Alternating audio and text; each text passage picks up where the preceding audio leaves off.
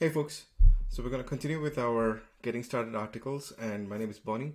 So in this use case that we've been following, we're going to now add a new condition up top. When the amount is greater than $10,000, we want to do a fraud check. So to do this, we can add a constructing conductor called a switch case. So just go ahead and search for a switch and add that task. This is the same as if else condition. So we can add, give it a name. Let's call it check fraud verification required, and we're going to implement this in Growl, and we're going to have the amount as the parameter, which we will refer to as amount. The diagram disappeared. And to run this, we can give it a function which will run, and in this case we'll implement that condition where $.amount, which is what we have referred here, is greater than 10,000,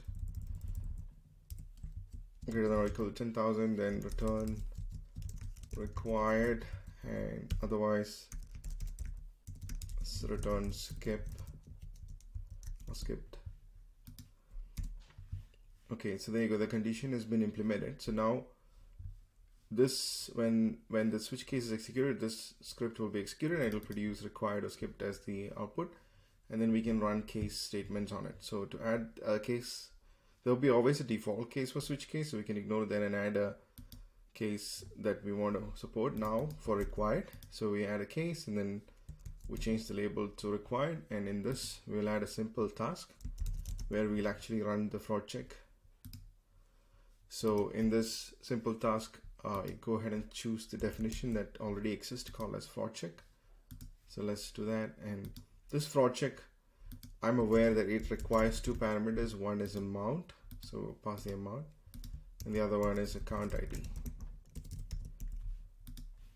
This is a pre-configured task in Playground, which is why we already know the parameters it requires, so I'm adding those.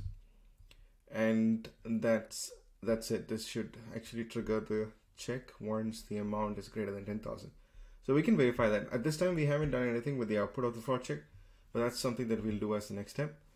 So let's go ahead and save this. And now we will run this. So I'm going to run for 10,001 or 10,000 even. Let's call it account 1.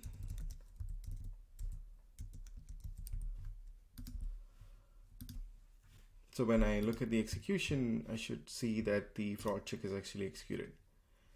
In this case, the fraud says it's all passed, so it's all good. Now let's try to run the same thing with something less than 10,000.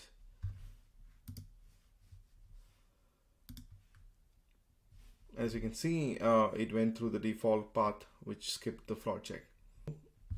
Thank you.